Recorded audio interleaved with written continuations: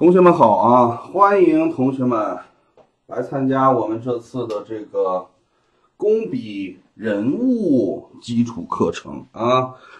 这是我们这次工笔人物的什么呢？啊，这些课程的名气，我给大家读一下啊，是不是？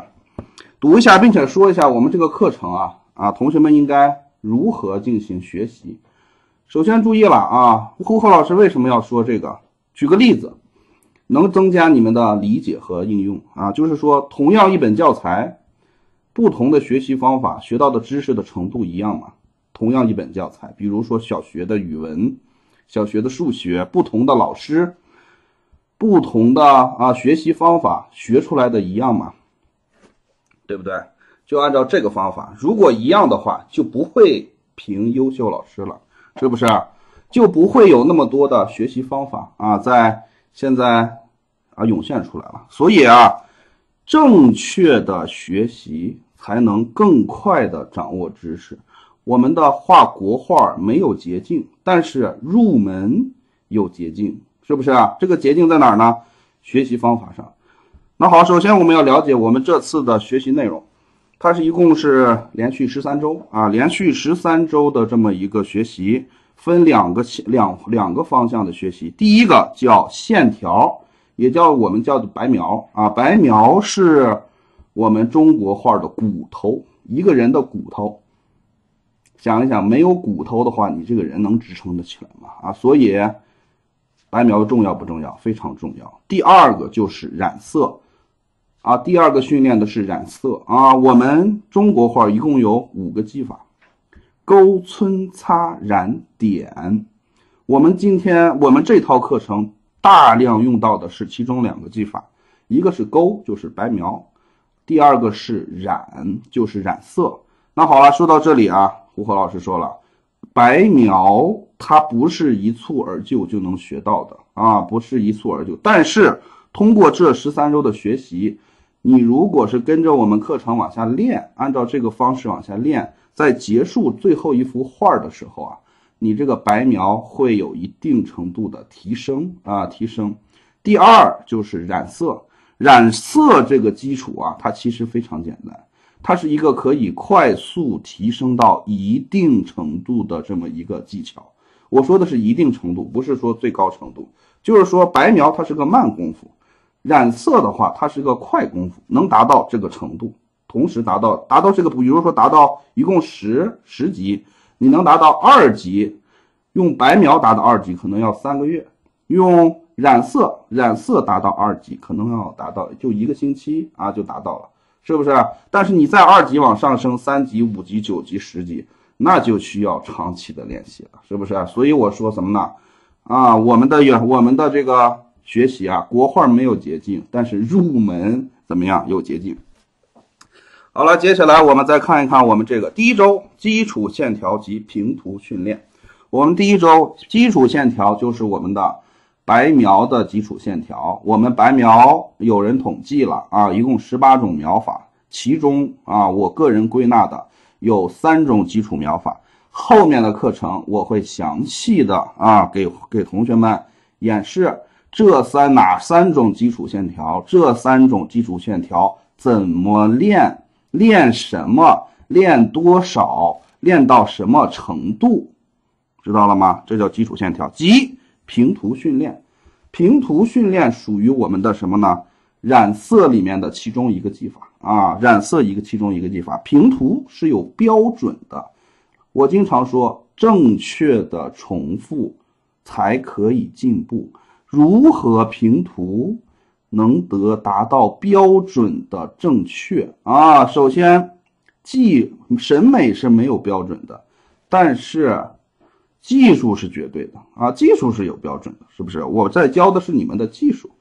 所以注意了，这个平涂怎么练，练多少，练到什么程度，后面有教像这2个注意了，刚开始要大量的练习，尤其第1个星期，希望同学们每天拿出1个小时的时间去练这个和这个你前期第1个星期希望你们多拿出一些时间来练基本功，后面就好说了。是不是啊？所以万事开头难嘛，开头你无论如何给老师挤出时间来，好不好？第二个，色彩知识以及佛手小品的绘制，什么意思呢？首先，第二周就要学我们有关中国画的色彩知识，还有现代色彩知识和中国画之间的一些相通的一些知识，这叫色彩知识啊。色彩知识之后，你画画没有色彩知识能行吗？当然了，我这个色彩知识是非常基础的，基础到什么程度呢？5、6岁的小朋友也能学啊，就基础到这个程度。如果我说的那些知识现在你们有的不知道，那就证明啊，你们基础确实是需要填充进去，提升起来啊，是不是？这是最基础的色彩知识基础。除了色彩知识以外，还有一个技巧叫晕染，如何染出那种立体感的渐变色啊，这是2个包含在色彩知识里面，大家一定要去练习啊，然后之后啊，这个知识啊，色彩知识你记就行了，理论为主啊，慢慢记忆，后面会应用。然后练的地方就是那个啊，就是染渐变色那里。最后第2周啊，主要是画这个佛手小品的绘制。佛手小品是包含什么呢？就是这个。一只佛手拿着5形色的菩提叶啊，5形色的叶子吧，我也不能说菩提叶，进行了一个绘画逻辑的梳理。什么绘画逻辑？从白描，你就从一个稿子如何把它画的完整了，我们是有绘画逻辑的。白描、平涂、同染、分染、提染、收官，这从整体到局部，从大体到细节啊，是不是慢慢调整，把它以逐步深入的把它画出来？这是一套科学的学习理论。通过画这一幅画，咱们把这个什么呢？要把我们整体的这个绘画逻辑啊，给同学们梳理一下，让你有第一次的感受。同时5行叶，红黄蓝白黑，5种颜色的叶子，也就是5种物体是怎么从头染到尾染出来的。这个国画和别的画还不太一样，所以同时啊还有知识应用在里面。所以这个色彩知识，也就是说色彩知识里面的一些要求，在这幅画里有一个应用，就是我这里传授了知识了，这里我在这幅画里有了应用了，而且把它们融合到了一幅画中啊。我们第2周的作业是这个，第3周开始金刚伏魔手的白描及平涂啊。你看我们其实是什么呢？画一幅画是分步骤的啊。这幅画就要用金刚伏魔手，就要用第3周、第4周2周时间来学习。2周时间就把大家的这个时间啊给稍微稀释一些，你就前2周你的时间多给胡和老师挤出来一些，后2周你的时间就稍微可以少一点，你也可以忙一些生活中的事情啊，是不是？生活中的事情啊，再按部就班的，然后平时有时间了画上那么1、2个小时、2、3个小时，1周保证3到5个小时的绘画，你这幅画2周基本就能画出来了。这幅画是什么形状的呢？是这样的，当然都不是这么大的啊，肯定比这个大。这幅画是33公分乘33公分，这个我只是拿 A4 打个小样不是这么大的不是这么大的，比这个要大，33公分乘33公分，就是你们家卫生间地面那么大卫生间地面那么大的一幅画。这幅画呢是第2幅，白描第1周画白描，把它勾出来，然后平涂，把它的颜色涂出来。你看我们教的什么呢？基础线条及平涂，是不是那好，这幅画的第1周你就把线条勾出来，通过平涂的要求把它该涂的色涂出来这幅画的是要比这个大很多，30乘42吧，我记得是30公分乘42公分，差不多吧。第2周也就是第4周就是金刚伏魔手的第2周，也就是我们整体课程的第4周，进入深入刻画，也就是要把这幅画画完了。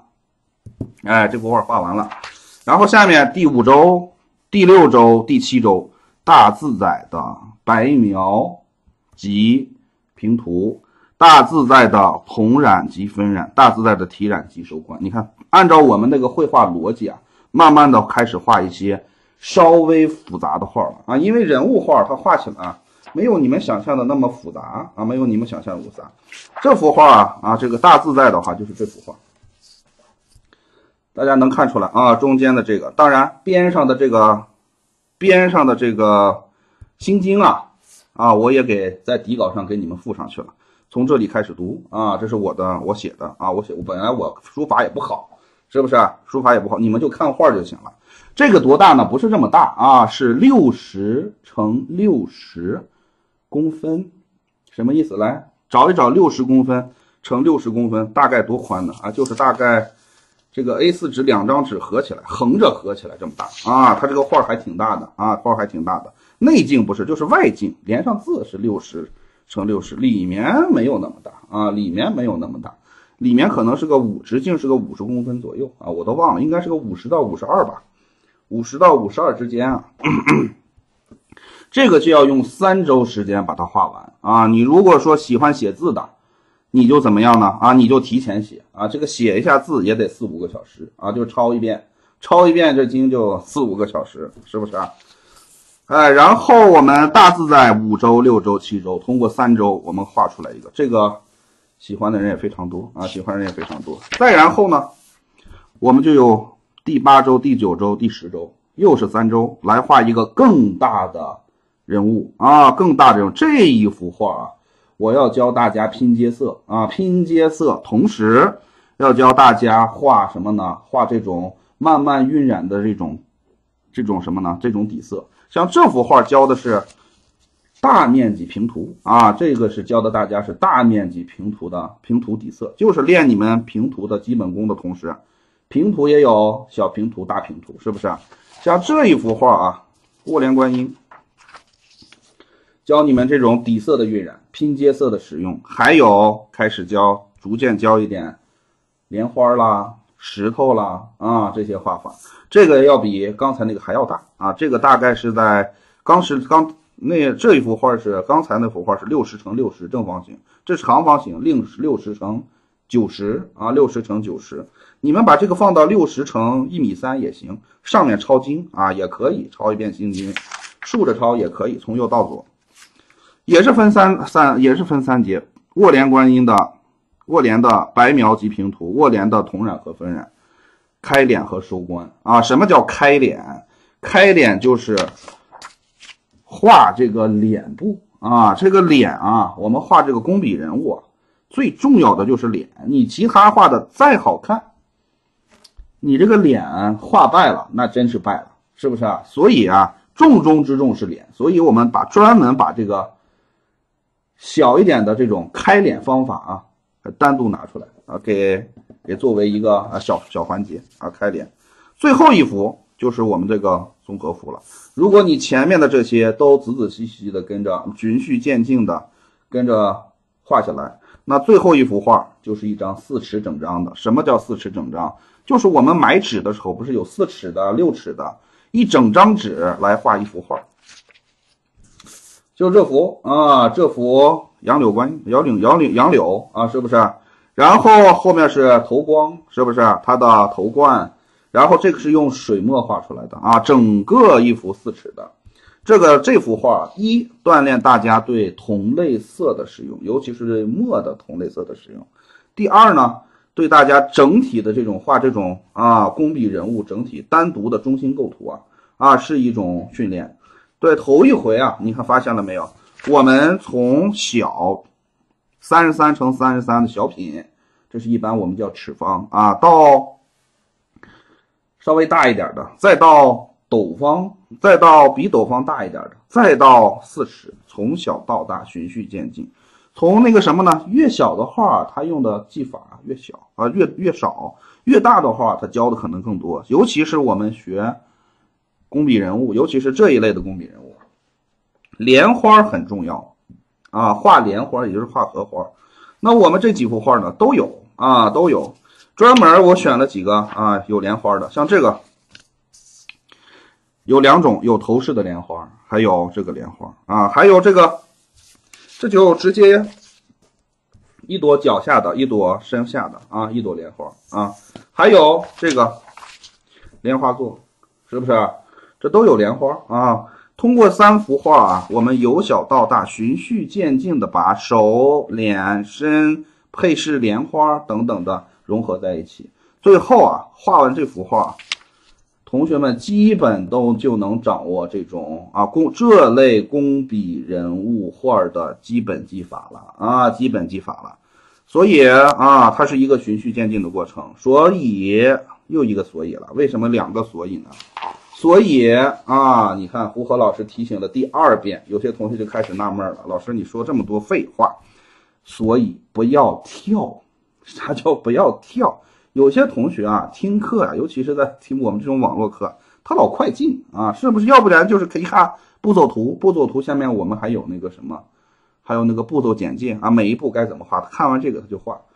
刚开始不要这样，不要跳着看视频，要怎么样？一步一步，尤其是零基础的同学，就是没有抓过毛笔的同学，是不是？刚开始你需要注意，第一，看我们群里分享的短视频，那些都是小技巧，你必须看完。第二，该怎么学习？刚才我说的是我是怎么教你们的，下面我要说你们要怎么学习。这要注意了同学们。我刚才说的是我怎么教，现在我要说你们要怎么学，尤其是针对零基础没有抓过毛笔的同学。那好，首先认真完成作业，前3周甚至前2周尽量抽一些时间，牺牲一些生活中其他的事情，把时间挤到这里面来尽量前2周保证每周6到7个小时的学习，尽量前2周，以后每周你就可以稍微缩一点了，每周3到4个小时也可以。你要说老师我在家没事干，我能一天2个小时，我一周10来个小时，那更好，是不是？但是我要求有些我们同学他都是他不是脱产学习。什么叫脱产学习？就是我啥事不干，啥也不用管，我在家待着我就学我也不用出去工作，这叫脱产学习。很多同学都不是脱产学习咱们就按这种同学的标准，如果能脱产肯定更好，那不能脱产那么就按这种，是不是？咱们按最低限制，不能脱产，你前2周给咱们多挤出一些时间来，后面你慢慢的往下缩，是不是？慢慢的把这个时间放少。但是前面为什么呢？因为古人说得好，一鼓作气，再而衰，三而竭。咱们从0到1，咱们要一鼓作气，你别从0到1软软嫩嫩的，没时间来一点，有时间稍微来一点，不要。从0到1的时候一股气，抓紧时间10几个小时给我训练下来，是不是？然后再而衰，衰了好，你基础知识已经掌握了，你在下面全是应用了是不是？细节的应用了，你应用的时候就可以适当的放缓你这个时间，是不是？对你的生活工作是不是也有了一方面的释放？就集训2周，对不对？2周也不是让你全部脱产，你每天能挤出1个小时到2个小时就 OK 了都 OK 了。这是关于时间成人学习更关键的就是你安排生活的能力，安排生活的能力起来了，你就有时间学习。你安排生活能力不足，你就感觉没有时间学习。其实时间还是在那儿，是不是？都是挤出来的。当然了首先第一时间，第二如何学习呢？善于应用我们那个暂停键，然后照猫画虎，什么意思呢？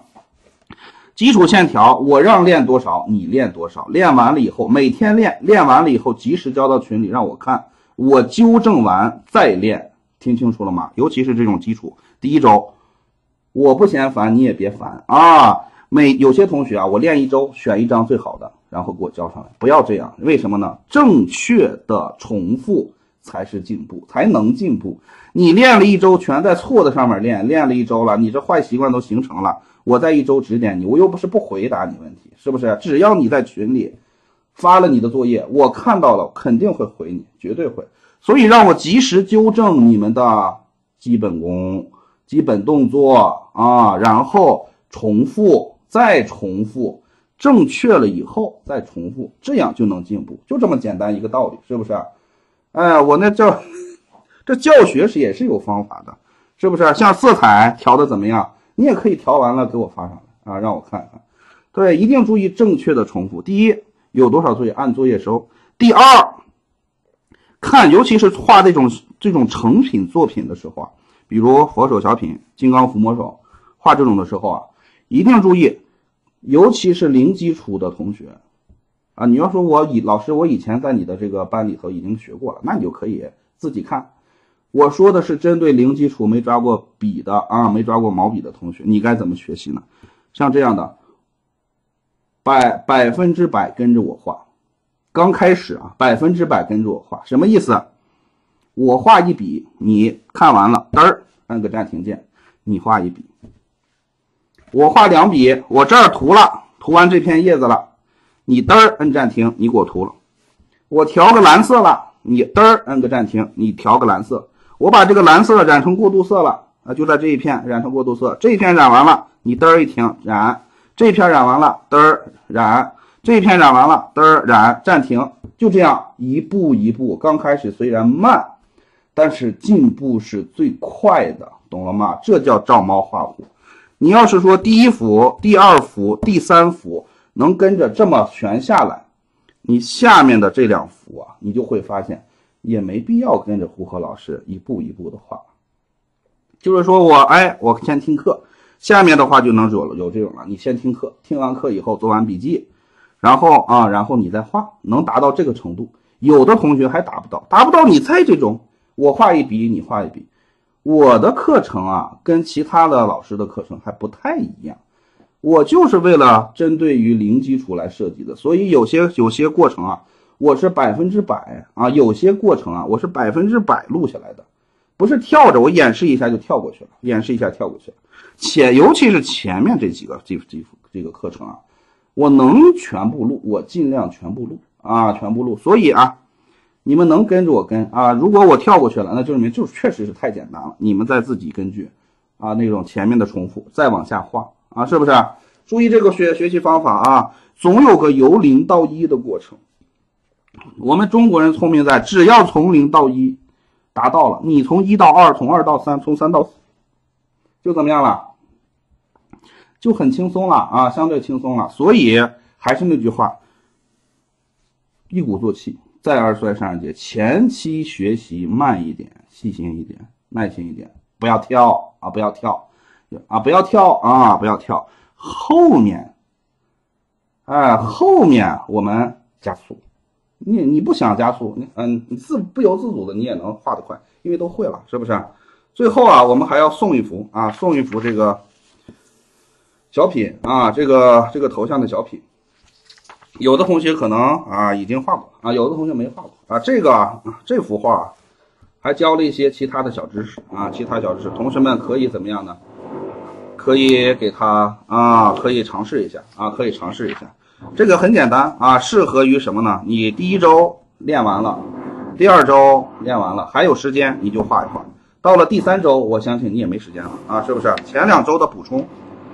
好了，同学们，接下来我们来开始讲我们的笔墨纸砚工具啊。笔墨纸，对了，没有砚啊。笔有分2种，一种叫勾线笔，就是我们用来勾线的；一种叫染色笔，用来染色的啊。染色笔能不能勾线？可以。勾线笔能不能染色？也可以，只不过不方便啊。什么都是以方便为主。中国的文化是中国艺术，是中国文化的结晶。中国人啊，勤劳啊，聪明务实，什么方便用什么。出来这些不是为了形式主义，它是实用主义啊，就是好用啊，就是更方便。所以注意了啊，我们染的时候啊，也要注意把笔分清楚啊。你上混着用行不行？可以，但是颜色不要混啊。你可以笔都是墨啊，都是墨笔，你可以混着用。但是都是色笔，你别把色笔混着用，这样的话颜色不干净，染起来不好。纸用什么纸？熟宣纸，而且要用熟宣纸的正面。有些同学一听到我这就开始发笑了，老师我还能分不清正反，我还不知道在正面吗？还真有啊，还真不少啊。所以说用熟宣纸，第一，第二，用熟宣纸的正面跟生宣不一样。怎么分辨熟宣和生宣呢？很简单，看好了啊，往上滴一滴水，这个水没有晕染开啊，就在上面飘着，我还能倒出来，让它流动起来，这就叫熟宣啊。如果滴一滴水，它歘吸进去了，这就叫生宣。在生宣的基础上涂上焦矾水，让它自然干，就叫把生宣做熟，这个纸就变成了熟宣了。熟宣本质上就是生宣在焦矾水里头泡过，再拿出来啊，这就是什么呢？啊，这就是熟宣了。好，注意正面，那怎么分正面和反面呢？一般啊，如果用的是云母熟宣，它的正面的亮点点就是云母点，反光的那种云母点啊，它是比较多的啊，反面比较少。如果用的是禅意宣啊，你就得看了啊，正面是光滑的，反面是粗糙的。总的来说啊，就是正面光滑，反面粗糙。云母宣多了一个判定标准，这就是基础的啊。纸我们用熟宣，听清楚了吗？就是熟宣啊，没有别的，就是熟宣。好了，接下来呀，我们来干什么呢？我们来看一看我们这个笔啊，用笔之前啊，有一些小技巧，我需要教大家。首先啊，笔用什么笔？勾线笔和这种染色笔。这个笔杆也有区分，像右边这个叫什么呢？竹杆笔，它是竹竿啊。左边呢就叫合金笔啊，它是这种合金材料的啊，金属的。这个不容易裂，不容易变形啊，这个容易裂啊，容易变形。当这种笔容易裂、容易变形，这个容易啊，你们一般也碰不到啊，无非说是我们经常用的，或者是地理环境十分恶劣的，像这种笔啊，我们就要处理啊，用的时候稍微进行处理一些。用之前第一步要干什么？开笔，不是拿出来直接用啊。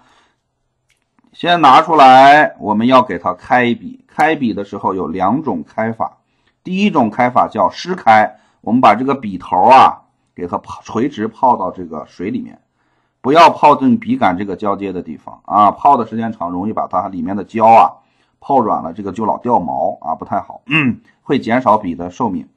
泡个1-2天啊，也就差不多泡开了一用，就是最简单的啊，是最符合最时间最长的。第二就是什么呢？叫干开。干开的话，今天胡和老师要教了。拿上我们的笔，现在你就可以跟着胡和老师啊，把你的那个新毛笔拿出来，所有的毛笔拿出来都是这样，把帽一拔，是不是？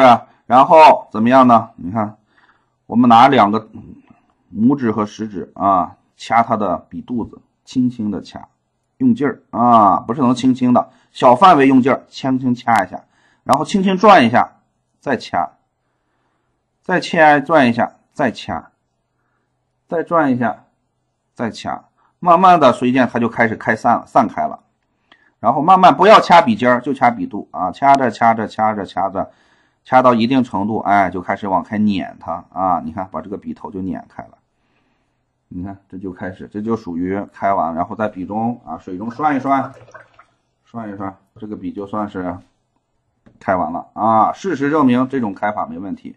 画毛笔的老师啊，就是写毛笔字的老师开完笔以后他会咚，垂直纸面咚很长时间啊，把这个笔头啊给它咚秃了，这样它好写。我们不行啊，我们不能这样写，我们必须要尖的，因为工笔画啊尽量笔尖一点啊，笔尖一点。但是当你笔秃的时候你也别扔，我们后期还用啊，还能用。这个是色笔的开法是这样的，水笔勾线笔的开法啊，它稍微略有不同。为什么呢？首先第一，它这个笔比较细啊，笔比较细。第二，它这个有些时候你就捏不动的情况下怎么办呢？你就首先第一个，你看旁边我给放瓶水，你给它轻轻的在里面蘸一下啊，蘸完了以后这个笔尖一定注意不要碰到任何东西啊，笔尖现在硬的过程中啊，不要碰到任何东西啊，不要碰，就在清水里头蘸一下，蘸完了以后还是就把我们刚才的动作重复，这就稍微好捏一点了啊，稍微好捏一点。不好捏，然后你再蘸一下啊，再在水里再蘸一下，不要捏这个笔尖，就捏笔肚子。你看，慢慢的它就捏开了啊，慢慢就捏开了。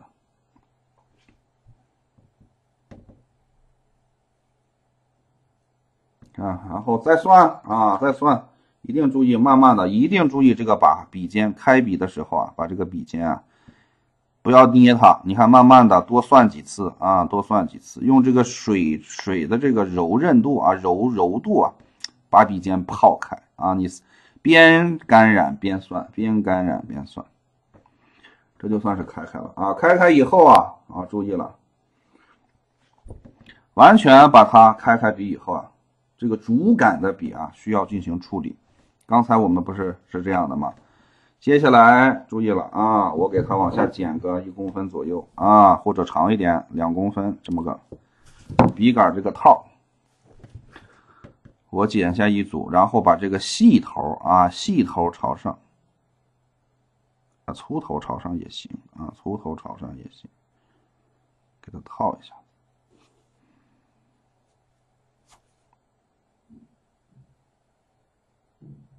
哎，你看，把它套上去。哎呦，这样的话，对我们这笔杆这里啊，就用这个笔套给它加固，这就是个小技巧啊，这是小技巧呢。我们来看一看清楚，是不是加固透明的？哎，这样的话有什么呢？有效的给它固住啊，固定住，这样时间长了它也不容易开裂了、松了啊，把它固定住，对我们的笔头是一种保护。这个勾线笔啊。在我们这个绘画中啊，是一种消耗品。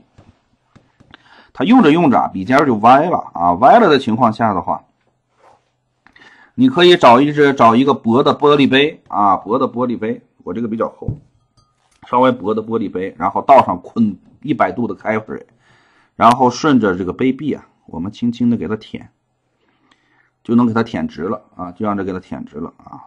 肯定是慢慢的，干什么都是一点一点的啊，这样舔，水很开啊。当然了，玻璃杯你得热透了啊，热透了，这样舔就能舔直了。如果你舔都舔不直，那就证明你这个笔该退休了啊，该换岗了，不能说退休了。至于说用完以后这个笔帽怎么处理，很多同学都进入了个误区，这个笔帽它还要套回去。不能套回去了啊！用完了这个笔帽就要给胡和老师怎么着？扔掉啊！全部扔掉。我们用完了笔以后，垂直纸面往下挂起来。我们为什么从古到今都有笔挂呢？啊，那个笔挂是为了干啥？为了好看吗？不是，中国人没有为了好看的东西，能传承下来的全是实用主义。一定注意，这个毛笔啊，用完了以后算干净。算干净以后把它挂起来，然后它笔中的水分它会朝下流，它不会倒流。如果回流的话，时间长了，这个笔啊里面的胶就松了，松了以后它就脱毛啊，它就会减少它的寿命。都是这个使用角度。你一根笔本身就挺贵，然后你用上个10天8天啊，这个全坏了，你这就没了，这个钱是不是？能用3个月，你为什么要用10来天呢？啊，对不对？能用半年。你为什么非要用3个月呢？咱们注意了啊，工笔画其实是很省的，省纸省笔省墨，省纸省笔省墨，一瓶墨啊，一瓶墨。我们一般啊，如果专门画工笔画，大概能用5到10年，不是月啊，不是月，是年。一瓶墨，我现在这瓶墨用了半瓶，用的是伊德格的云头砚吧啊，这是比较便宜的墨啊，比较便宜的墨。当时啊，随手拿了一瓶啊，后悔了啊，后悔了，应该再买比这个贵几倍的，买个200-300块钱的。我用了这就34年了，才用了半瓶。就这我是画的比较多的，对不对？但是啊，就这我才用了3、4年，才用了半瓶。所以同学们注意了，咱们这个是很省墨的。最费墨的啊，那是写毛笔字，那是画写意啊，那又费墨又费颜料。我们这一盒颜料基本来说能用1到2年啊，一盒颜料基本来说也能用1到2年。所以说啊，一次性投入你要折合下来的话，很便宜啊，很便宜。说完了笔以后，每次算完了以后，把它垂直挂起来啊，增加它的使用寿命。那好了，接下来呀，我们就开始我们整体的什么呢？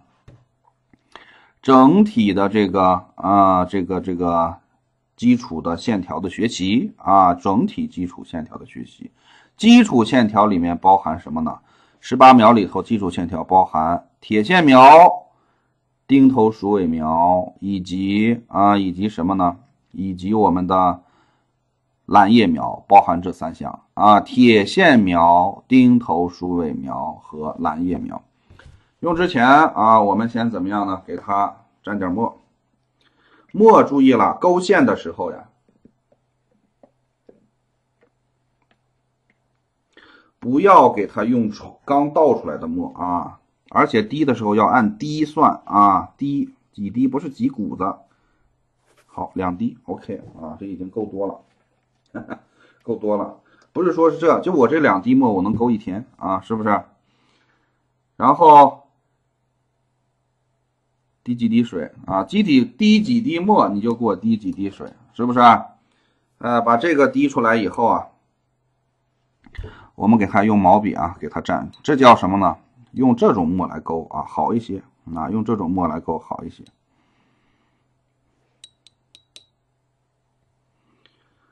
然后用笔的时候啊，刚开始的时候啊，肯定不适应，肯定不适应啊。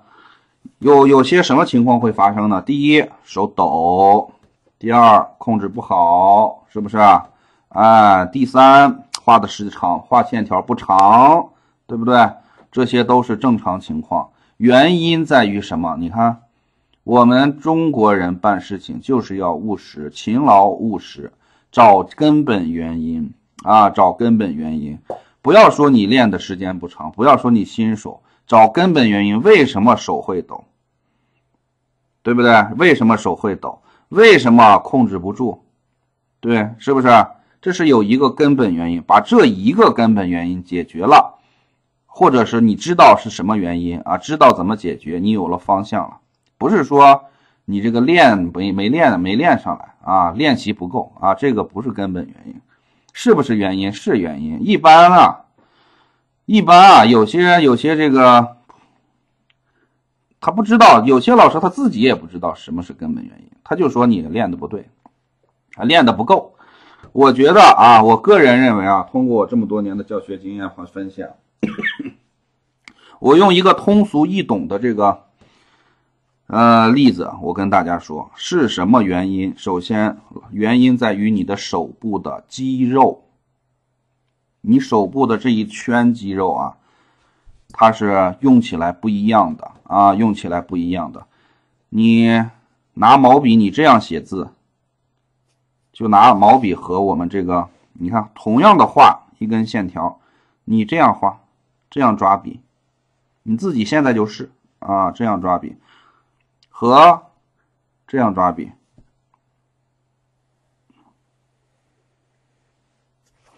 一样长一样细，你感觉哪个稳啊？就同样现在自己就是啊，哪个稳？如果分辨不出来，就画的再长一点，再粗一点啊。分辨不出来，你就这支笔再画的再长一点，越长这个问题越明显啊，这个区别越明显，是不是？再换笔，换一个姿势。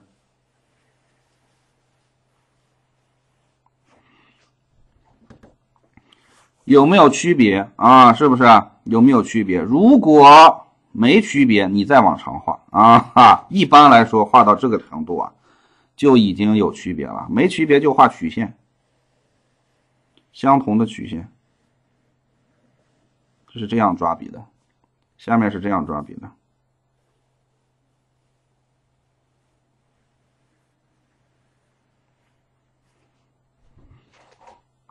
哪个更稳？哪个更稳当？哪个更不用抖啊？哪个更不抖？有区别没有？为什么会出现这种区别？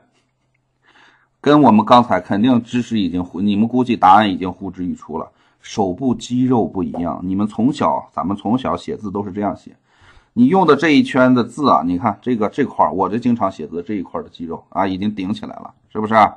然后这边的肌肉，你整很多啊，很多的肌肉起来了，这一套肌肉啊已经成熟了，所以你很稳，是吧？同样是手嘛，这么画为什么不稳？这样画就稳，因为这种抓笔手法，你这块肌肉，尤其是这一块虎口这个位置的这一块肌肉，你看这一块，我的都鼓起来了啊！你看我左边和右边的这个肌肉不一样啊，这边要比这边的要发达的多。右手这块发达的多，这块肌肉啊没有练起来啊，也就是说这一组的肌肉没有练起来，所以啊，我们刚开始啊，你的手抖怎么办？手抖你就用这种抓笔方法嘛，啊，是不是啊？用这种抓笔手法啊，让慢慢的你要尝试着拿这个练啊，画的时候拿这个画，学习的时候用这个，你练习的时候拿这个练啊，对不对？这样的话。那锻炼肌肉嘛，那你们去什么短视频去看一看我们这个健身教练们，他们是怎么说锻炼肌肉的？锻炼肌肉跟你练2天，你这个肌肉能起来吗？你别说我手上肌肉，你就说你的小腹6块腹肌，你就说我要给你练6块腹肌，有一个人说你练1个月，我绝对保证你这个大肚腩能练出来6块腹肌，你信不信？所以现在啊，一些啊，如果说是说我要说是2、3个月能让你的这个线条水平啊很高很高，那我不是骗同学们吗？是不是？你这个肌肉的训练是一个长期且坚持的，每周训练几次，每次多长时间，是不是？能坚持多长时间，你这个肌肉自然就起来了。道理很简单啊，这样画出来的这么抓笔画出来的线条当然好看且方便啊，这个是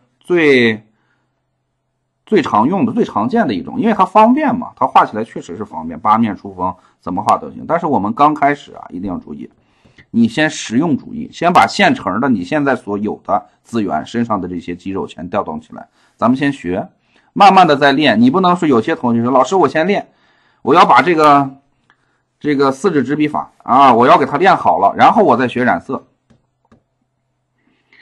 啊，我觉得就是啊，对不对呢？也可以啊，也可以。但是，一般这样的同学啊，经常会泯灭于芸芸众生中，就是他练着练着他就坚持不下去了，很枯燥。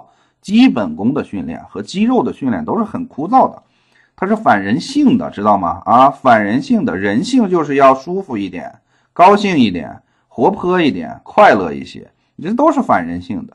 所有的基本功都是这样，就连练武，你天天劈叉。唱歌你天天吊嗓子，画画天天练线条，这都是很枯燥的。有趣的是染色啊，所以我们学习的时候，先实用主义画线条染色，先学会其他的，慢慢的这个线条你再通过时间的积累，3个月4个月啊，你这个线条也出来了。在我们毕业的时候，只要是跟着呼和老师这个步骤，我们这个循序渐进的画，有快的有慢的双向进行，到了点儿以后都差不多了，互相就赶上来了，是不是？有些东西你着急也没用，你肌肉你明天让你练起来，你能练得起来吗？你就今天晚上画一晚上，明天的不叫练起来了，那叫受伤了啊，那叫受伤了，是不是？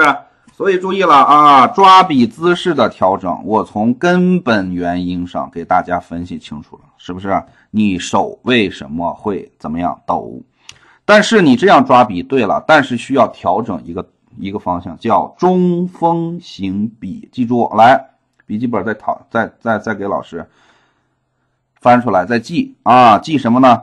首先刚开始抓笔姿势要调整啊，要调整，找适合自己的抓笔姿势来勾线，我说的是来勾线，同时必须保证中锋型笔。好，句号什么意思呢？来后面解释啊，师者传道授业解惑，我后面还要解惑。这就是后面就是为什么这样呢？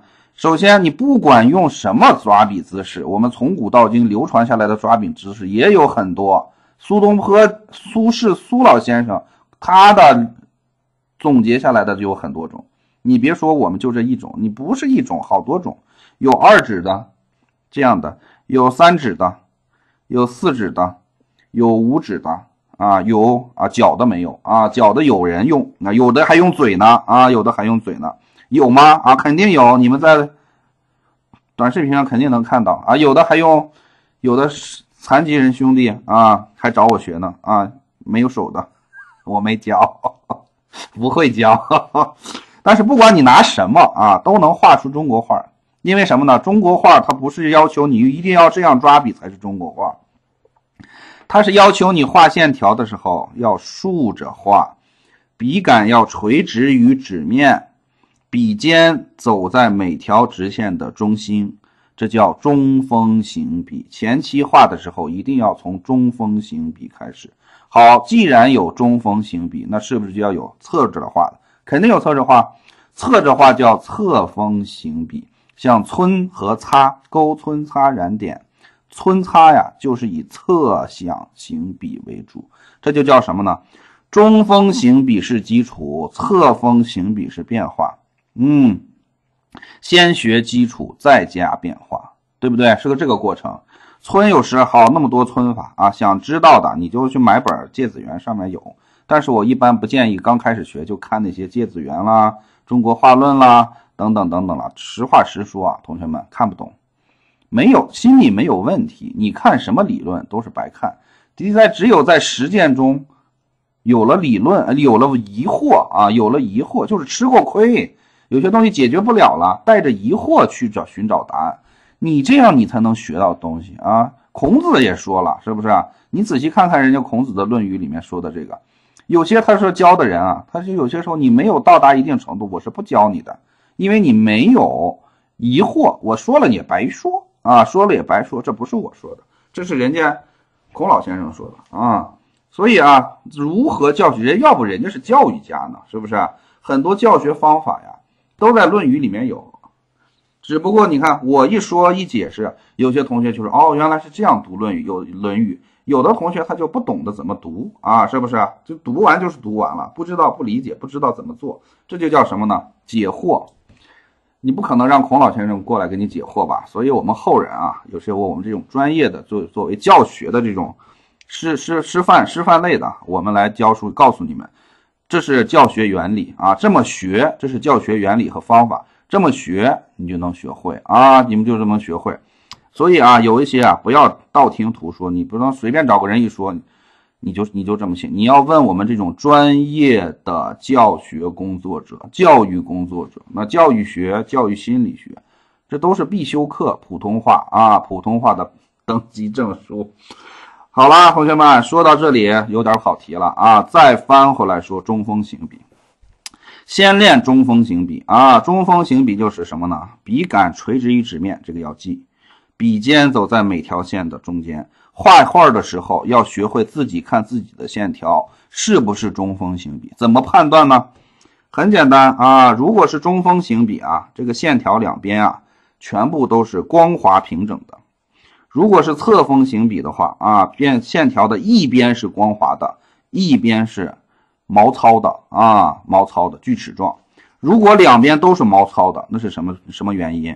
那就是你的墨啊，你的墨太干了，或者是你画的太快了，这叫什么飞白啊？这叫飞白。飞白这个线条啊，在我们这个后面18秒里头是有的啊，是有的，但是它不是基础线条，咱们基础就从基础开始，你不要现在先来了给我来玩变化啊，玩变化，先把基础打好。好了，接下来呢，我们来说一说这个铁线描。铁线描它是一种啊，大家想一想啊，铁线描它是一个什么线条呢？啊，大家铁线就跟铁丝儿一样啊，想想铁丝儿是个什么形状？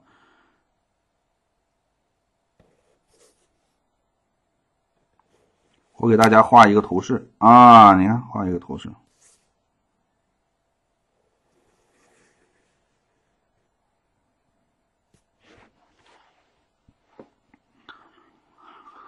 是不是啊？就是这个图示啊，这个图示头尾中间，你看头尾中间稍微往前一点啊，头尾中间都是一个粗度啊，都是一个粗度，是不是？而且头铁丝儿你稍微方一点，你圆一点行不行啊？也行，稍微圆一点也可以，稍微圆一点也可以啊。但是什么呢？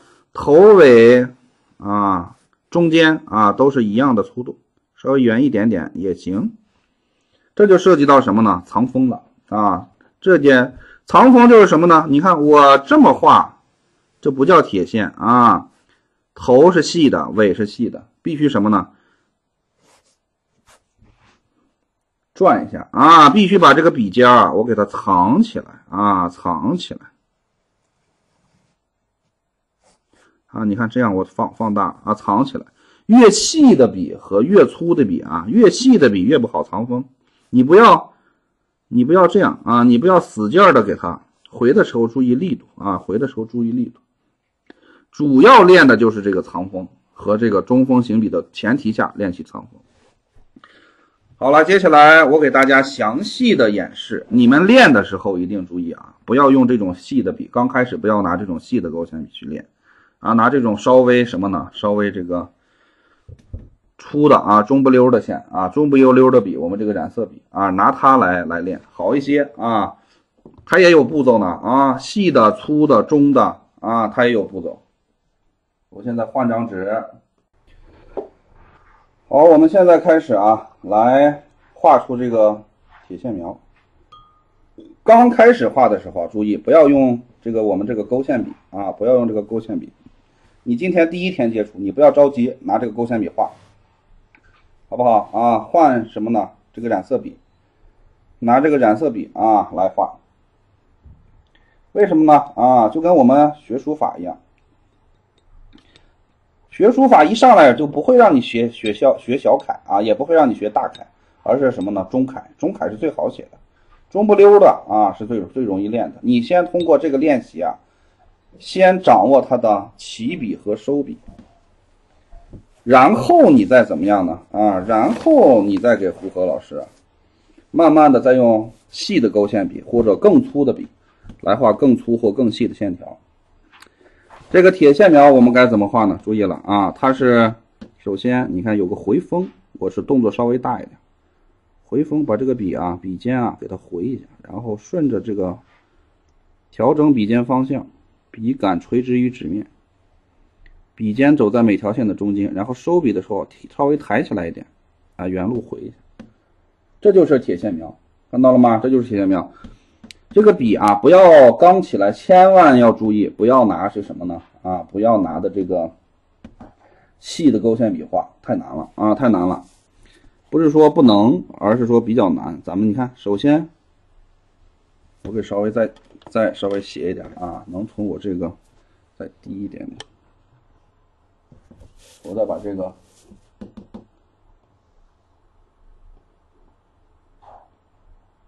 再清楚一点，这已经贴着我的纸了啊，贴着我的纸。你看我这个笔尖啊，首先这样，你看这样，然后抬起来啊，注意稍微离纸面，轻轻的转折啊，轻轻的转折。你看这样，轻轻的转折，然后用劲摁，把笔尖裹进去。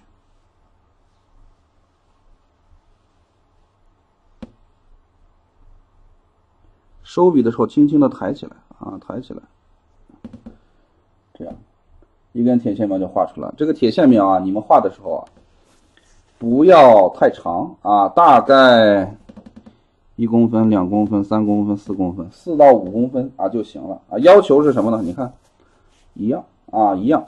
重点练什么呢？铁线描的难点、重点和难点在哪儿呢？重点是中锋行笔。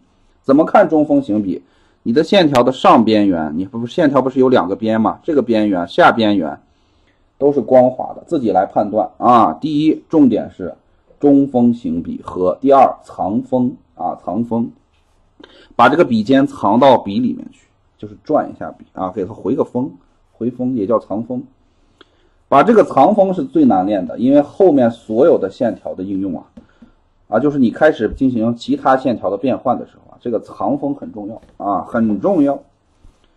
所以注意了啊，你看我再给大家演示一下。难点是这个藏锋。你看我这个就有点，我专门给你看一个侧锋，看到这个侧锋了没有？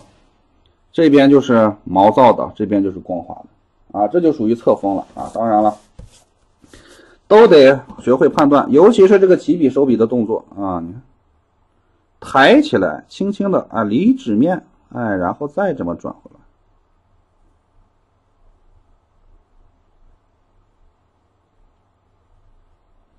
收笔轻轻的抬起来啊，然后再回来一下，你看，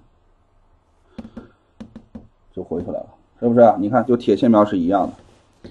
注意仔细记住了啊！我再强调一点，强调代表重复啊，重复代表强调，强调是为了让你把重点记住。我们学习的3步：记忆、理解、应用，一定注意，这是科学的学习啊！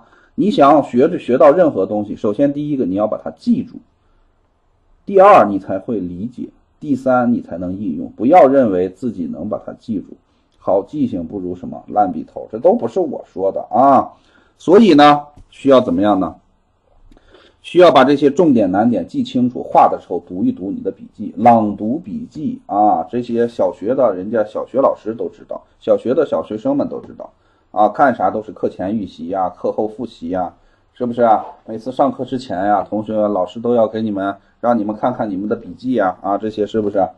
这小同学、小学生都知道啊。我们学习都是一个道理啊，都是一个道理。这就是铁线描啊，铁线描。然后第二个线条叫钉头鼠尾描。钉头鼠尾描，我给大家画一下啊。钉子的头，这不是个钉子吗？是不是啊？老鼠的尾，老鼠的尾就很细啊，就是这么个形状。钉子的头，老鼠的尾，要注意了，画的时候要领是由粗到细，逐渐变换，你不要夸夸夸这么一下，是不是？也不要这样，对不对啊？当然这种对不对？这也是一种，它不好看，是不是？那在这个该怎么画呢？这个就是这个里面的诀窍在哪儿呢？注意听，重点在于行笔中在保持中锋行笔的情况下逐渐变细。重点是这个，难点在哪儿呢？难点注意了，往下记了啊！难点在于中锋行笔。起笔以后的中锋行笔，这是难点1啊，这是难点1。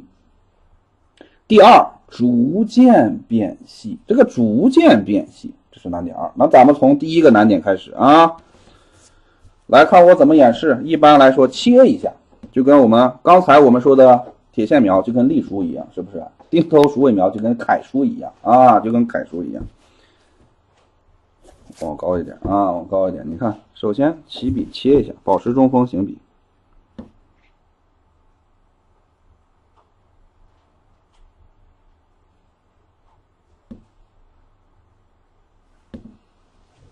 哎，这就出来了，是不是？这个属于什么呢？仔细看啊，我这有点侧锋了。上面光滑，下面毛躁。一般同学画画都会出现这个问题。为什么呢？他转的时候，就是我刚才的动作，看似对了，其实错了。首先第一啊，中锋行笔，我这个离我太近了啊，离得我太近了，我这个都，我只能这样了啊。我刚才是笔杆没有中锋啊，正确是这样，切完笔以后啊，调整笔尖方向。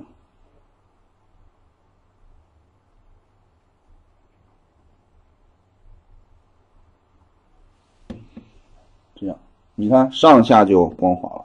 关键是什么呢？注意了，我刚刚在这揉了半天，干啥呢？我在调整笔尖方向呢。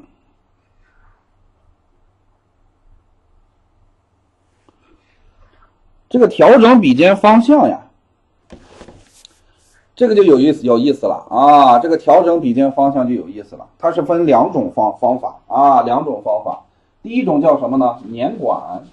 因为什么？你切是笔是斜着切的，你切的时候啊，这个笔是斜着切的。是不是？你切的时候啊，你这个笔是斜过来切，然后你又往右走。有些同学就画出来是这样的，是不是？为什么你画不出来我这样的？你没有这种，没有调整笔尖方向的这种方法。这个调整笔尖方向啊，有2种方法，一种叫捻管，你看，哎呦，我给大家把我这个，你看这个夹子吧，看看我这个方向啊，我这个怎么捻的管啊，我这个怎么捻管的。看我这个夹子啊，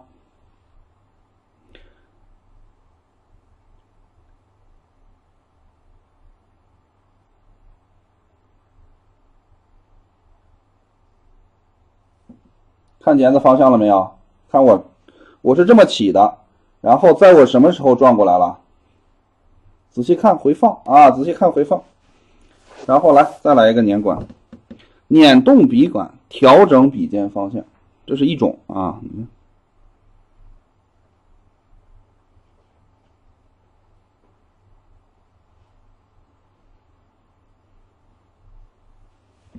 逐渐变细，是不是啊？你看我这个捻到这儿去了，这叫捻管，调整笔尖。第二种就是什么呢？抬笔。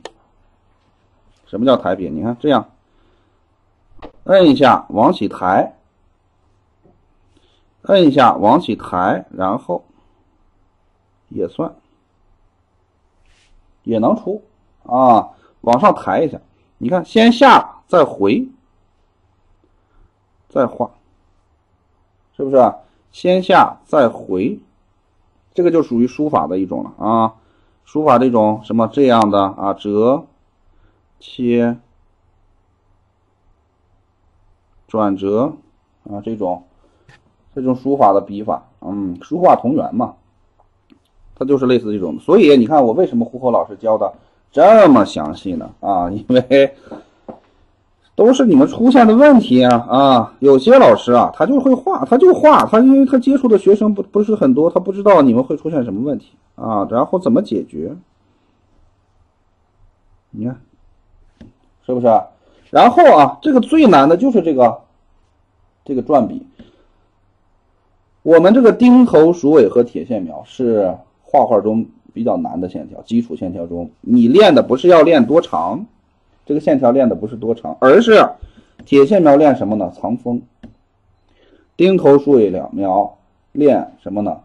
转笔啊，捻管啊，调笔尖啊，都是这种。目的是啥？是至于说它这个逐渐变细啊，你边行笔边抬笔，你看抬是垂直纸面给它往起抬的啊，是不是啊？边行笔啊，这个边给它抬起来啊，抬起来，这不就细了吗？一定注意这个抬笔啊，把这个细节啊你们都搞清楚。至于应用啊，它肯定不一样。这是第二种啊，第三种是什么呢？我们的柳叶描、蓝叶描等等，它的特点是什么呢？啊，它是这样，两边细，中间粗，是不是？对，这个线条是怎么画的呢？注意了，很简单啊，你就是轻轻的入，然后摁笔摁下去，然后收笔的时候啊，轻轻的抬，这不就出来了吗？是不是？像这个柳叶弯弯，轻轻的，一定注意起笔收笔都是要轻，前期是保证中锋行笔的什么前提下啊？保证中锋行笔的前提下。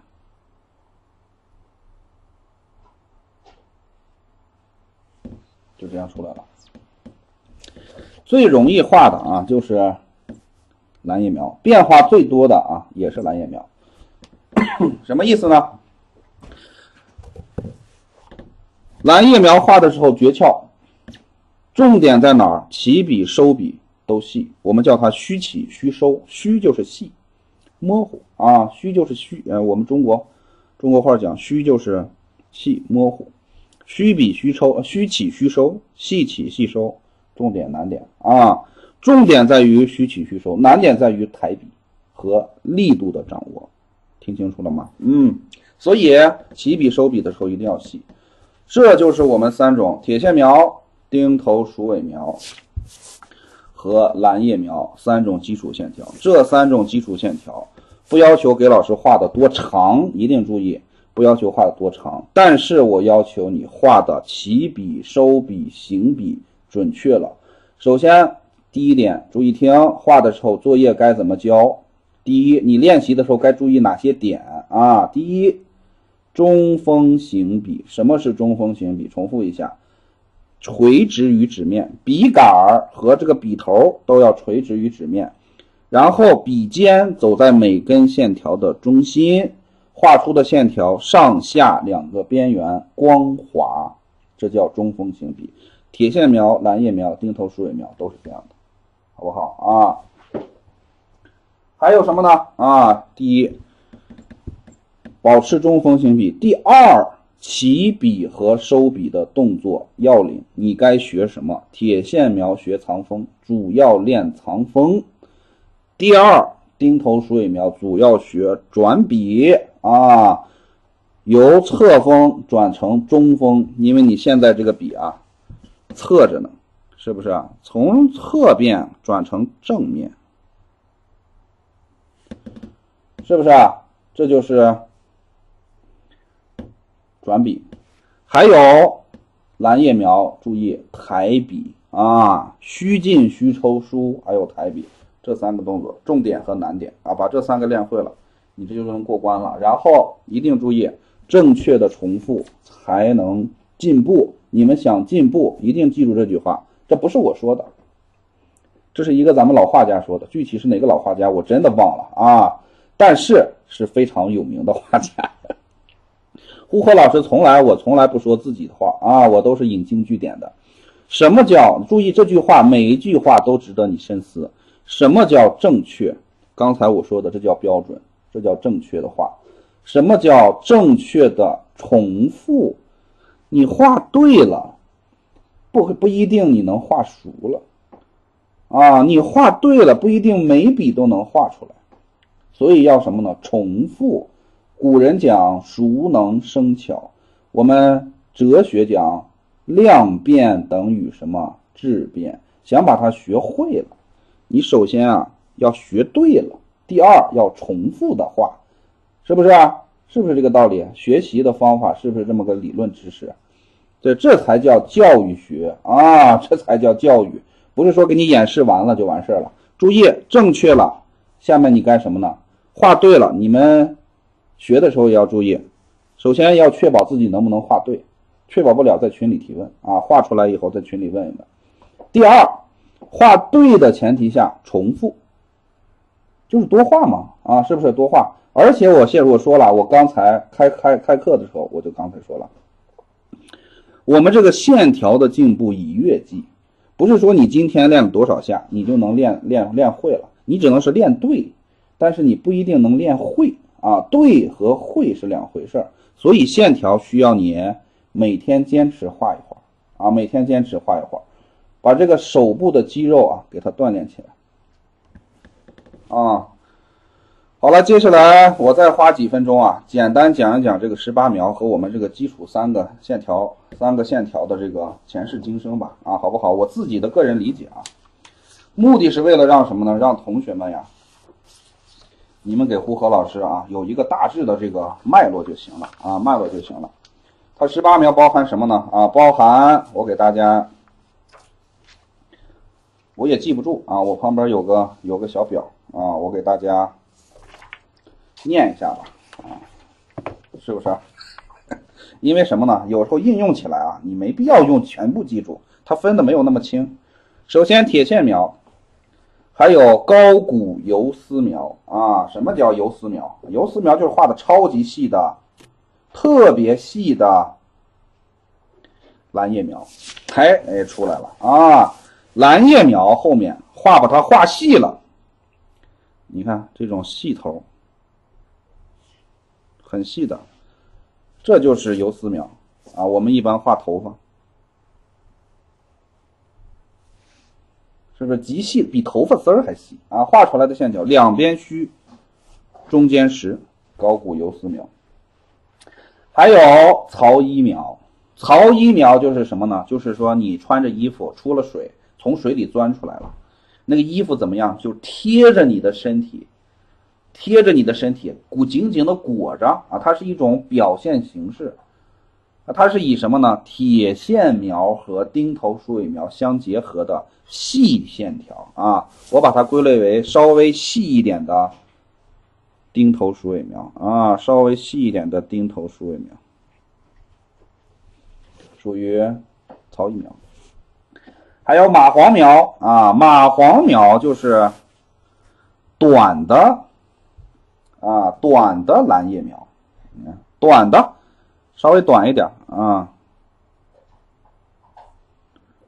虚进虚出了嘛啊，短的啊，这不是？还有琴弦描，琴弦描，想一想琴弦是个啥样子？琴弦儿，咱们不是说是啊，你就是古琴和现在的琴的琴弦不一样吗？是不是？琴弦描就是什么呢？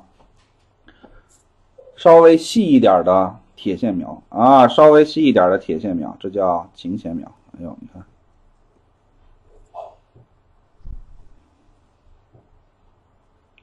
稍微细一点的铁线描就叫琴弦描。你看，你慢慢的都从这里头分出来了。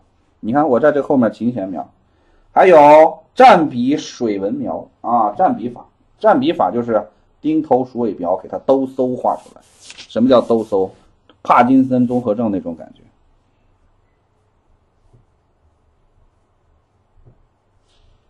你看这种钉头鼠尾起笔啊，都搜的啊，这不出来了啊？是不是蘸笔法？当然了，应用起来还比这个还要多啊，是不是？只是简单的你们来了解一下。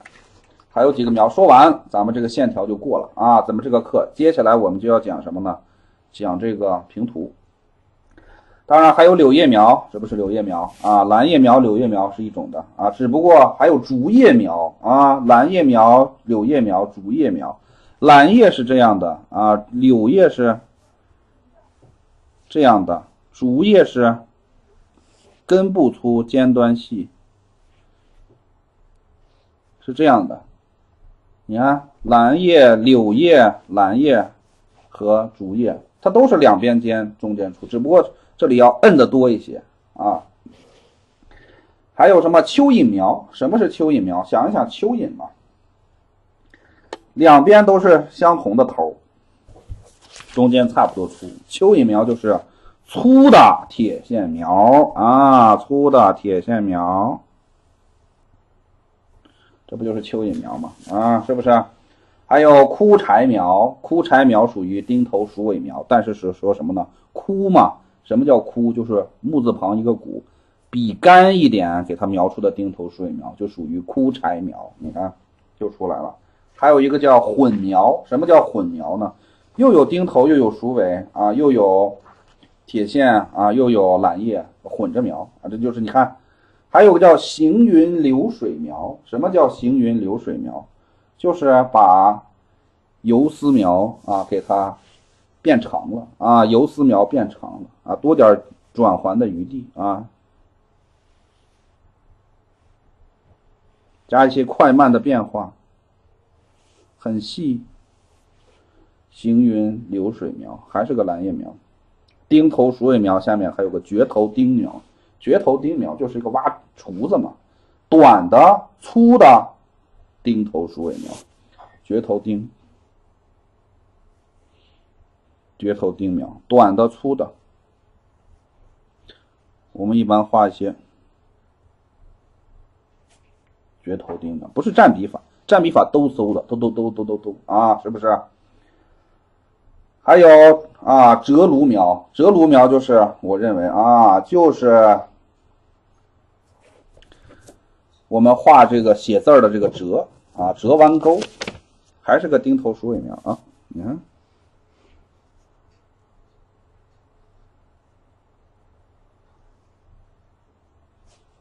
折一下啊，是不是？画的什么呢？画衣纹的时候，我们有时候画佛像的时候，折一下，是不是？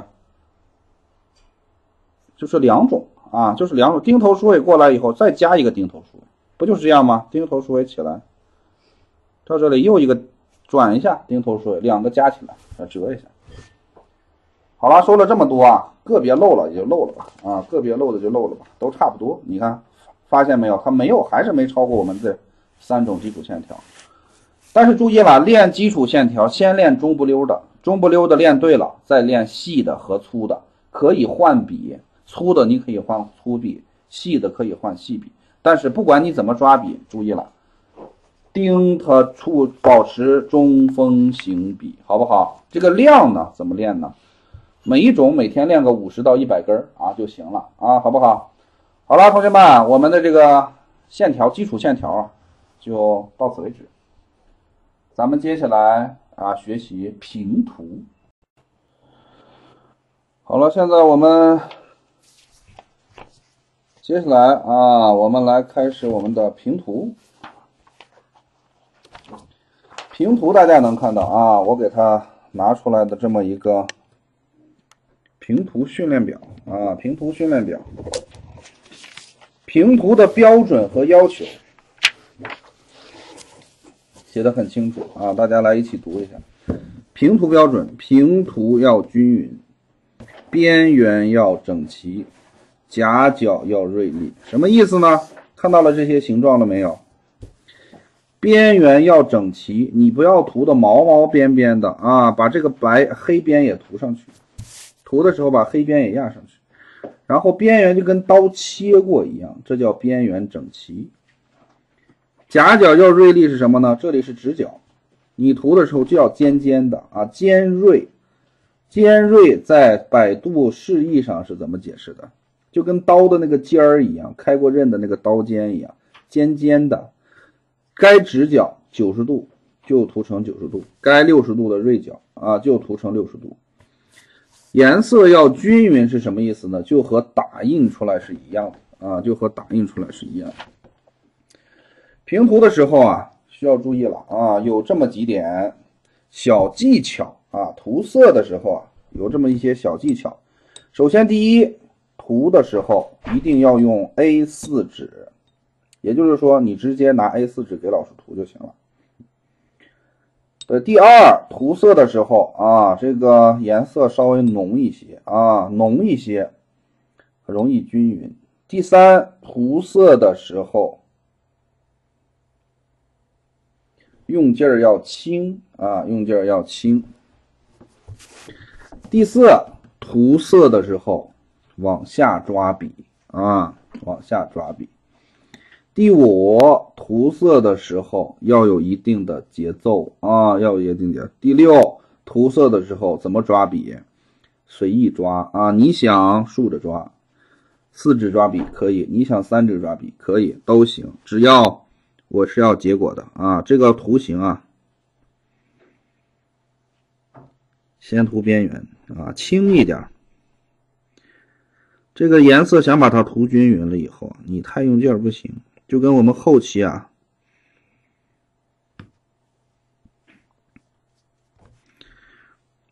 我们后期什么呢？啊，我们后期的这个有很多晕染的这种技巧课，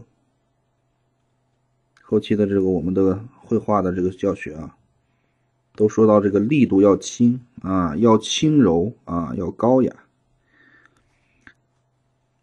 轻啊，一般是什么呢？我们要轻，后面才有巧。你轻了，你才能有巧；你不轻，哪来的巧？所以啊，轻轻的涂啊，手笔中的颜色要饱和啊，要饱和，边缘要整齐。你看，基本就涂出来了。我这个颜色还不够淡，不够浓啊，我不够浓。你们要涂的比我要这个还浓，我这个属于中等浓度了啊，中等浓度。你看这个，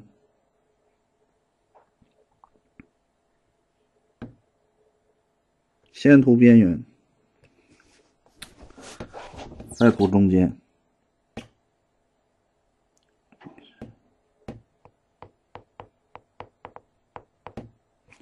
想把它涂尖了啊，你需要什么呢？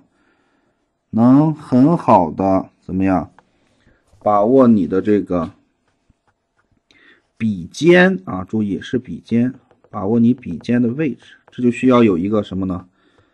我自个儿啊，我自己总结出来的叫3点头，1、2、3，哦，在这里，好，笔尖在这里，3点头。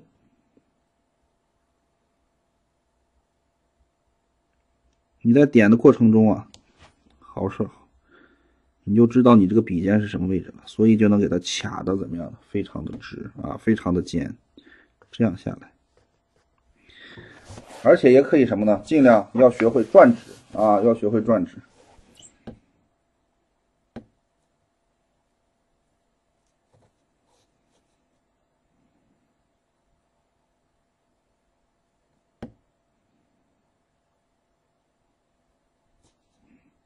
你看边缘要整齐，夹角要尖锐。这个图啊，我已经进行了放大。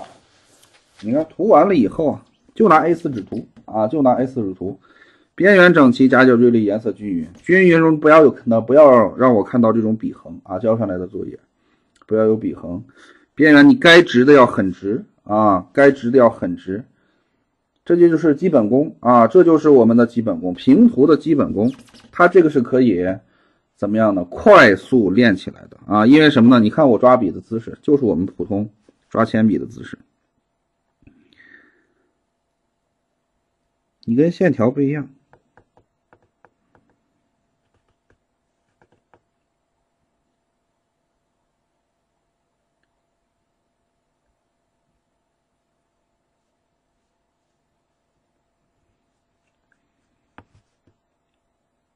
要学会转指啊！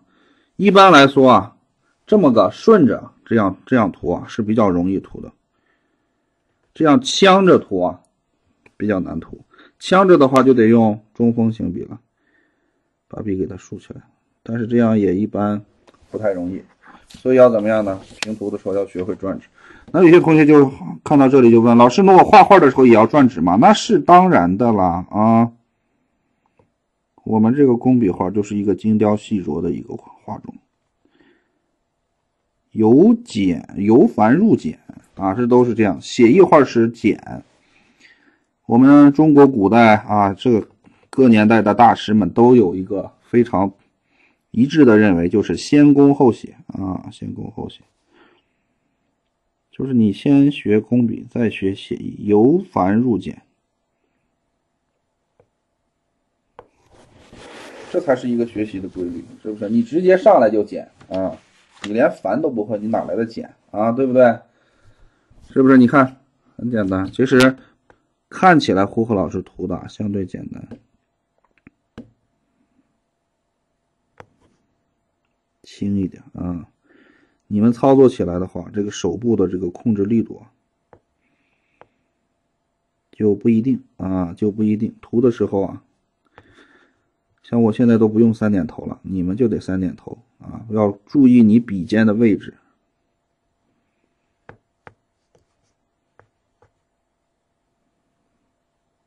看我及时的、轻轻的给它补颜色，感觉哪儿的颜色不均匀了，给它补一补。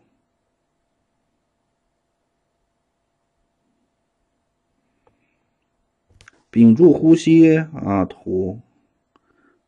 可以有效的增加你的稳定性啊，笔中的稳定性。啊，一个一个就涂完了啊。行了，我演示一下就可以了啊。演示像我们这一页啊，你2天涂一页啊就行啊，2天涂一页，1天涂一页也可以啊，1天涂一页。我们这个作业啊，我再说一下我们这个作业。说到作业之前啊，我再总结一下。首先，第一，要求知道了，技巧注意了，平涂均匀，技巧，用劲儿要轻，颜色要稍微饱和一点。什么叫颜色饱和？就是你这个笔中占的颜色稍微多一点。颜色要轻啊，颜色要饱和，笔中的颜色要饱和，用劲儿要轻。有一定的节奏啊！你看我刚才涂的时候有一定的节奏，是不是？什么3点头要确认它的这个笔尖的位置，是不是？有一定的节奏啊，有一定的节奏。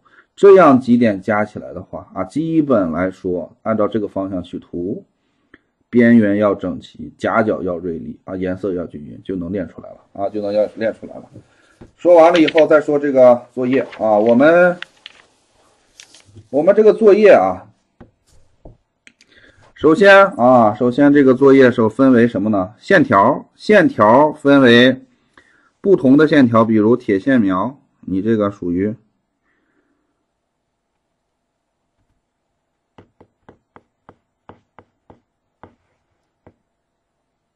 这是属于什么呢？啊，这属于中不溜的铁线描啊，这就是中不溜的铁线描。还有什么呢？除了中不溜的铁线描以外，还有稍微细一点的铁线描。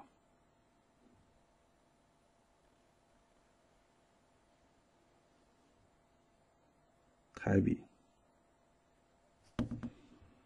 还有什么呢？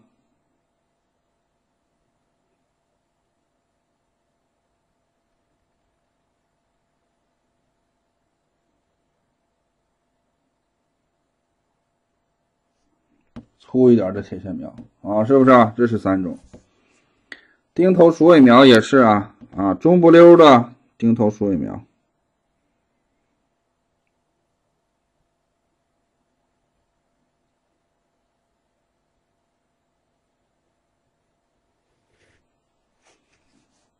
稍微细一点的钉头鼠尾描。还有很粗的钉头鼠尾描。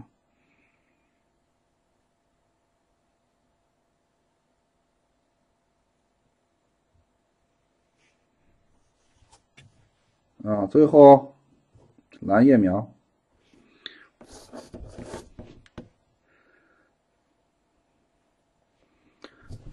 普通的蓝叶描，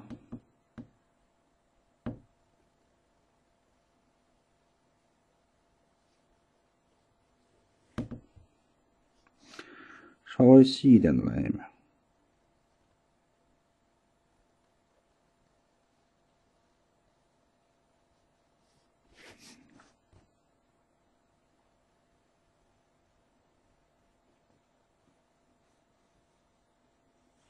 稍微粗一点蓝叶描，你看，这就是什么呢？这就是一大套啊，这就是一大套。你要都有，用同样的笔也可以，然后细的用细笔，粗的用粗笔也可以，中不溜的用中不溜的笔也可以，这2种方法。这个每天练习一会儿啊，第1周以这些线条为主啊，稍微体会一下。现在还没到变化呢，就是你横着画竖着画没必要啊，现在没必要。左着画，还有一个就是盘纹香。盘纹香是练什么呢？练你的这个线条的这个控制控笔的这个这个怎么说呢？这个控笔的这个间距啊。纹香首先第一中锋型笔。第2要求你什么呢？中间的距离尽量相等。盘完了以后还要怎么样呢？给它盘回去，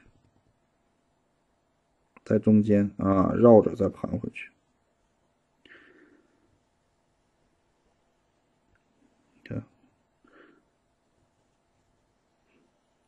这个我觉得前期用处不大，我们这个初期这3个月我这个笔太粗了这个用处不大，我就给大家演示一下。基本就这样，慢慢的给它盘上。这个用处不大你可以没事干自己盘一盘。第1周主要是这几根线条这几根线条一定要注意了，粗的、细的、中的起笔收笔。那这个量是怎么量呢？你自己算吧，反正每天每一种线条你大概是50根左右吧30根到50根，或者说是我今天就练它明天练它，后天练它，都感受一下。反正1个星期你这个线条起码得拿出半个小时时间来每天练上半个小时。画的时候慢一点，有些同学就像钉头鼠尾，夸夸夸夸夸夸，这样练不出来这样也学不出来。因为什么？你画的时候相当于开车一样，你画的这么快像那个铁线描、蓝叶描这种这叫画吗？是不是？那谁也会加速啊，慢一点啊。这个你看下面，如果能看到，有些同学就着急，上课上的就给你跳过去了啊。我知道了，这么画了。你看现在我这个点才出来，要求不一样，正确的重复才能进步。什么叫正确的重复？你慢点画，慢易嘛啊，快易慢难。我们画线条的时候也是，你慢的起来，你才能控制得住呀。你想要什么弧度，你慢了你才能画出来，你这快了啊，你快了，这怎么来变化呀？你说老师有些那大家人家画的快，那是大家，咱们是初学者，是不是啊？你要知道我们现在这个什么阶段，什么怎么练习，先试着慢下来啊。你说老师我慢不下来，我慢了画不出来了，那你先快，慢慢的要有这个意识啊，稍微的给它怎么样，稍微的慢下来。我这是拿染色笔啊，咱们这是染色笔，给大家演示勾线啊。你要用勾线笔的话，效果可能会画起来可能更轻松啊，我记得我小时候啊练线条的时候，当时我们老师也没说，然后我就用了一根染色笔去练线条去。练完了以后啊，练了大概有，你们是沉不下心啊，我这练了有1年多啊，练了1年多，画的不错了啊，人家还给打分啊，打的不错了。然后忽然给了我一根勾线笔，那时候90几年的时候，那在我们这个地方啊，工笔画啊，能看着工笔画多少，别说工笔画老师了，我们也是一个市里头也就那么零星几苗啊，被我碰见一个，然后忽然给了根勾线笔啊，就专门勾线的这个勾线笔，画那一画，那水平就一下就起来了，那水平一下就出来了。当然了，你们现在啊，就是我们现在知识也多了，教学方法也更科学了，进步的方法也更快了。所以啊，自己看，其实笔不重要啊，重要的是人啊，笔不重要，重要的是人。但是前期啊，我们还有一句古话说是什么呢？工欲善其事，必先什么？利其器。对，你刚开始学任何画啊，就是不能说别的，刚开始学咱们工笔画，你工具一定要全，一定要顺手，好不好？水平不行的时候，什么？记住这句口诀啊！水平不行的时候，工具来凑；工具不行的时候，水平来凑。咱们现在刚开始水平不行的时候啊，什么呢？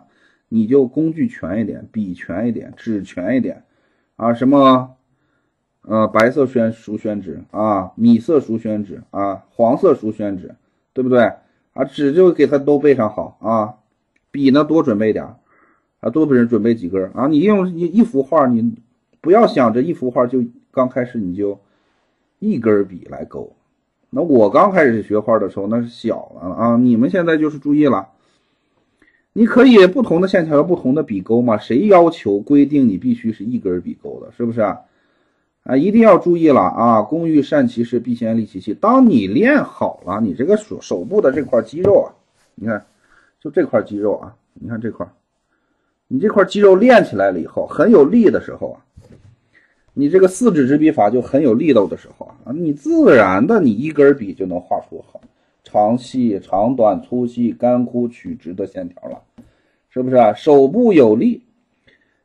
心中有气啊，气运生动啊，这个就能控制住这个肌肉了、血液了啊，运起气来画出的线条越来越好。到时候你随便拿一根笔啊，差不多画的也挺好啊，不能说特差不多，画的也挺好啊。当然了，给根树枝啊，那也画不出来呀，是不是？就是说是这个意思啊，懂得这个意思。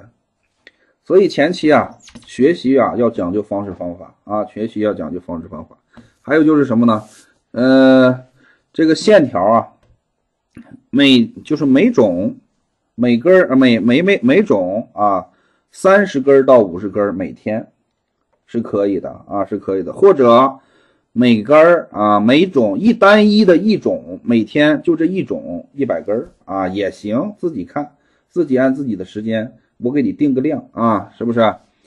要不然就是每根1、2、3、4、5、6、7、8、9，30的根到50根，39、270啊，是不是？或者每种就是一种铁线，我就是中的铁线，中的钉头、鼠尾，中的蓝叶啊，我给它一样100根，也是300根啊，差不多，是不是？也是300根，差不多。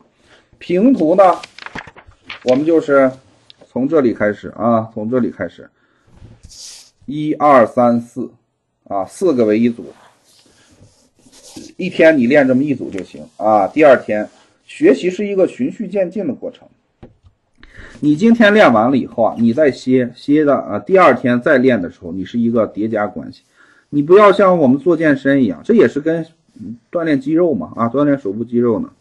你今天我一天我涂3样，不一定能练会啊，不一定能练会，只能是练准确了，不一定能练会。也许啊，不一定你这手还受伤呢啊，这个用劲过度啊，真的是手很难受啊，这个肌肉要注意这个生理特征啊，就跟我们做健身一样，我老拿这个健身比喻。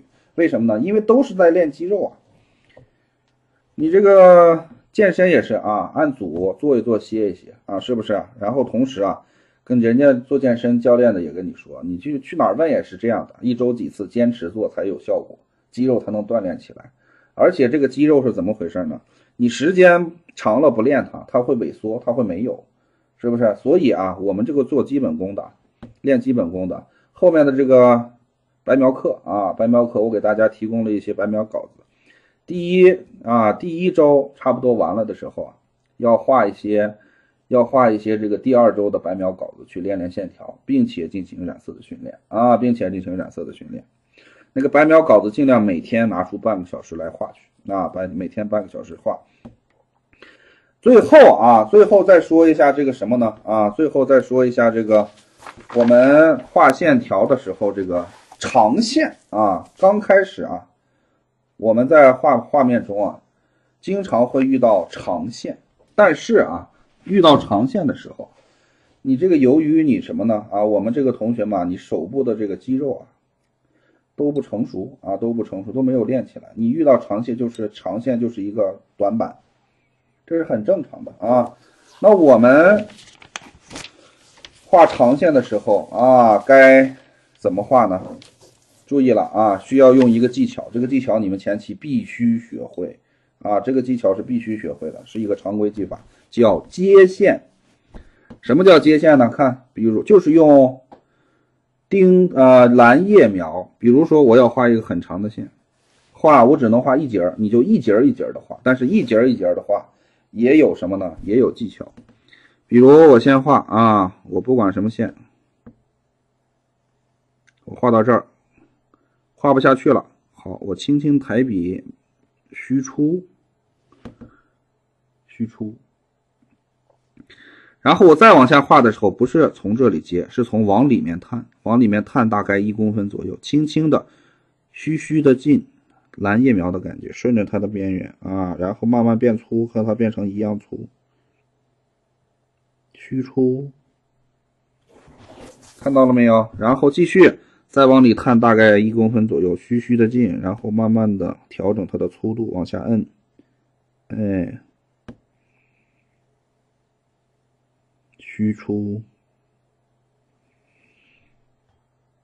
然后再往里探，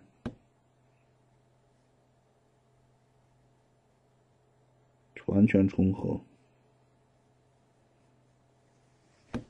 这样。虽然费点事儿啊，你看这个长线条我画出来以后，其实还是感觉跟一条线是差不多的，对不对？这个接线啊，就是蓝叶描的一种运用啊，就是一种细的蓝叶描的一种运用，也就是游丝描的一种运用，是不是？当然了，你画的时间长了啊，为什么有些老师人家喜欢一笔画呢？一笔画省事儿呀，你知道吗？啊，我一起笔往上一画，蹭2下我就画完了，是不是？从头到尾啊，一下就画完了，我中间不用停，省事儿，主要是为了省事儿啊。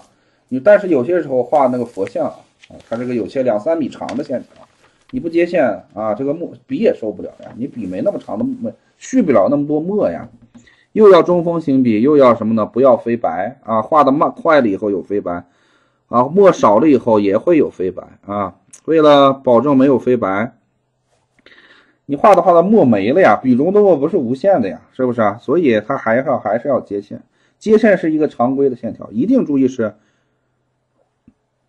虚的，不是说是起笔是虚的。你起笔该是什么起笔，这根线条你就是什么起笔，就是接线的时候要往里探啊，然后原路给它保证粗度，收笔的时候慢慢的虚，往里探。我再演示一下啊，往里探。尤其是画这个，我们画这种佛像的时候啊，这种长长的这种衣裳啊，巾帼啦、衣裳啦、裙摆啦啊，这些全部都需要长线条啊。除了长线条以外，还有一个变种叫双钩啊，双钩也要常用。双钩也是，什么叫双钩呢？双钩就是两根线条平行，画两根平行线，也是啊。你第一根线给它画完以后啊，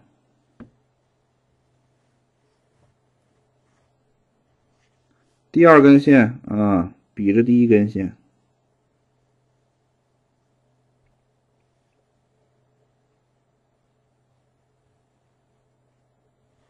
你看这叫双钩啊，两边啊就画两根平行线。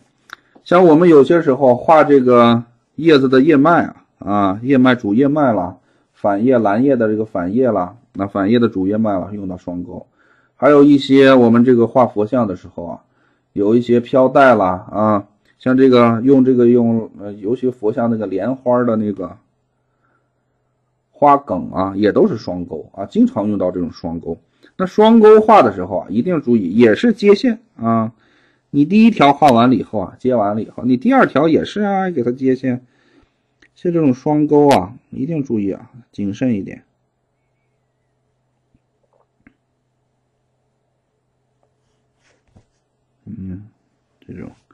这样能画得出来。刚开始一定要注意，先画出来，你给咱画出来啊，慢慢的再坚持每天或者2天一次进行长期的锻炼啊，画这个线条，先快后慢啊，是不是？先快的咱们先跟着课程先往下学，先理解，先找问题，先有问题再解决其他染色的问题。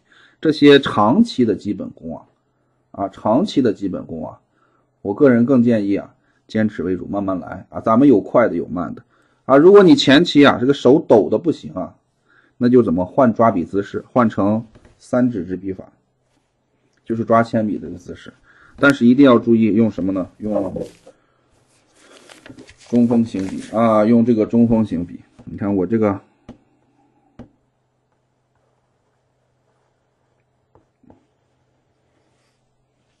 你看这不就是中锋型笔？我这个就是抓铅笔的姿势啊。很多这个比较出名的画家啊，他们也这么用。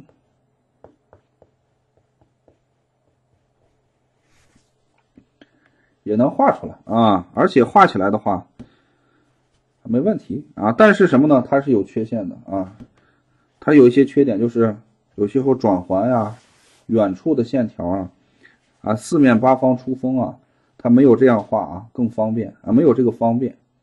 这个的话，你看大大小小，这个还得手这么转啊，手这么转，这个就是啊只转就行了，这个有局限性。但是这些变化，我们是深入学习才会碰到这些问题，所以我们现在需要什么呢？啊，就这样也可以，你先这样先画出来，然后同时练的时候，那按这个练，画的时候按这个画，两边我个人建议，我一般都建议都要会啊，2个都要会啊。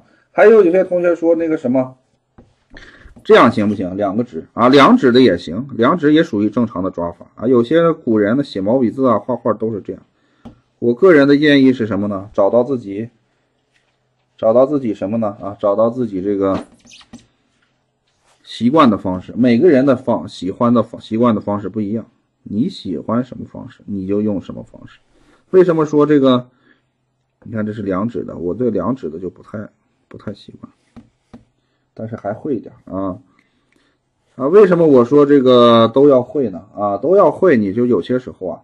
你的2套肌肉都能用啊，是不是啊？这样画累了换这样，这样画累了换这样，它用的肌肉组不一样，3指和4指的肌肉组不太一样啊，不是说完全不一样，它也不太一样啊，是不是？都要会啊，都要会。然后为什么说抖的时候就要用抓铅笔这种姿势，但是要立起来呢？因为你是现成肌肉啊，你从小就是靠这套肌肉，你写字啊，是不是都是这样抓笔的啊？所以你这套肌肉已经成熟了啊，已经多年沉淀起来成熟了，只不过是别扭在别扭的是需要调整一下它的这个抓笔的方向，笔要垂直，因为我们平时写字的时候就要斜过来，垂直啊，垂直。这就很快就能上手。如果是你要用这种4指执笔法的话，那就从头开始练了啊，基本都是从头开始练。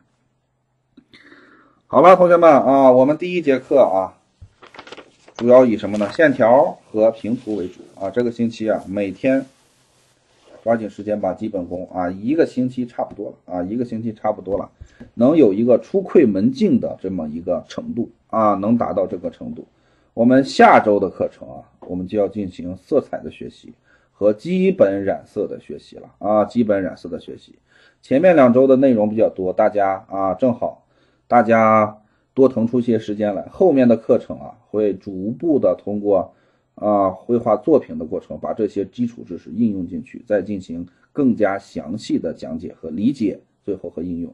最后的目的是让大家学会啊，把这些学会。好了，同学们啊，我们整体的知识点啊，就是这么多啊，就是这么多。然后大家加油，有任何问题啊，群里提问。